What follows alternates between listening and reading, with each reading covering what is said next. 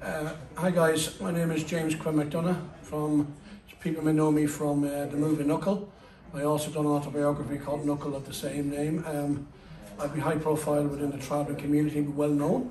I'm 53 years old and I decided to have my vaccine today, and the reason being, you know, there's a lot of stereotype, a lot of talk about the vaccine, the rights and wrongs of it.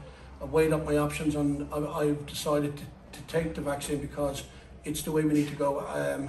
I would like to advise all members of the travelling community, English and Irish, to, when you're called in for your vaccine, to get it, because us being travellers, the word travel likes being on the move.